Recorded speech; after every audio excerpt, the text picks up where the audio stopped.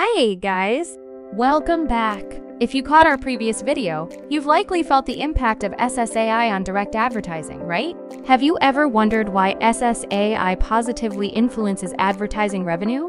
Let's explore how SSAI works together. At its core, SSAI is a method to make advertising smoother and more engaging for viewers. So, how does it work? Content ingestion. To begin, we have the main content. Content providers deliver videos you want to watch. This content is then prepared to accommodate ads, ad break identification, and signal insertion. The system automatically identifies ideal points to start and end ads without disrupting the viewer's experience.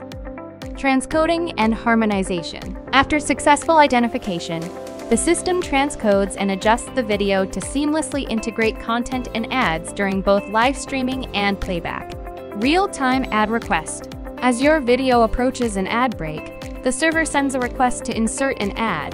This ad request includes customized viewer data, such as demographic information, viewing history, and preferences.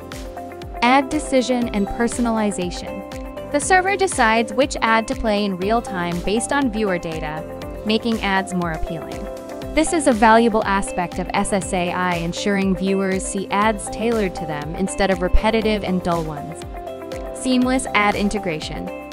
Ads are seamlessly integrated into the video, ensuring a smooth transition between content and advertising. Ad distribution to viewers.